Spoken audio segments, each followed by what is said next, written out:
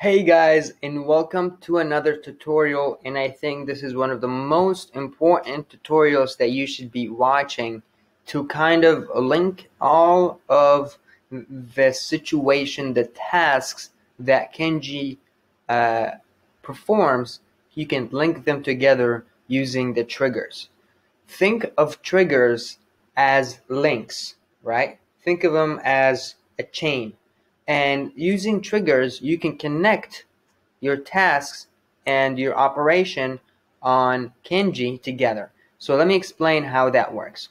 So for right now, we're gonna create a trigger called when somebody books an appointment, right? Or somebody fills out a form somewhere. So on KENJI, when somebody books an appointment in calendar, on this, when there's an appointment, there's a query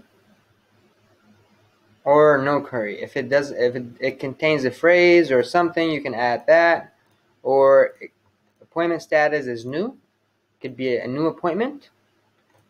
Then if a new appointment is being created, what do you want to happen? Cool. So what I want to happen is we want to add it to a campaign so they can get appointment follow-ups, right? So add to campaign, and the campaign could be a confirmation, booking request, or booking confirmation campaign. See, that's why it's important to create campaigns for every sales situation that you may acquire, right? Your offer nurture, we're going to add them to this campaign if they book an appointment. Cool? So now we save it, we activate it, and now we have a trigger. If this event happens, another event happens. We can add another trigger. We can add this as an opportunity. We can add it to Google AdWords. We can add it to Google Analytics. There's so many options that you can do here. You can grand offer, all right? You can send an SMS. When somebody books an appointment, send the confirmation SMS. Right here. All right? Really easy stuff. And this is what KENJI is capable of. KENJI is going to allow you to save a ton of money on Zapier tasks, because if you can automate everything that happens within KENJI, on KENJI, you don't have to pay extra for Zapier.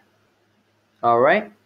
Although we use Zapier for other stuff, for other outsourced agency stuff, as a customer, as somebody who just needs KENJI to make more sales, the triggers should be more than enough for you to automate most of the sales process. Okay? The next thing we want to do is we want to go to settings. Okay? Settings, we want to make sure the company information is all here. We want to make sure the team, you want to update on your team. You can add as many team members as you can. You can have your own teams. You can have teams here.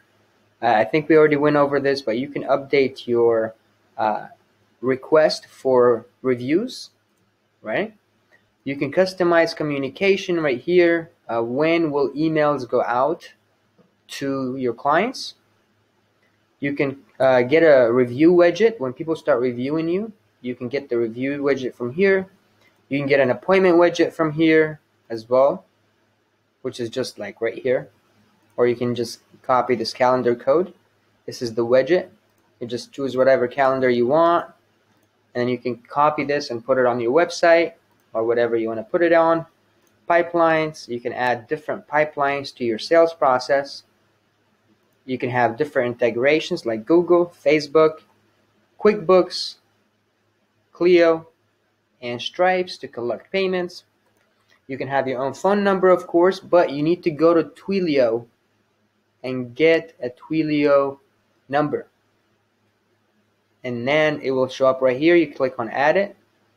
Please visit the video that's about contacts and or about conversations, and I show you guys what to do to send us your Twilio configurations.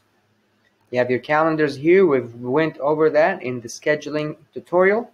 We have templates that you can add right here, message templates.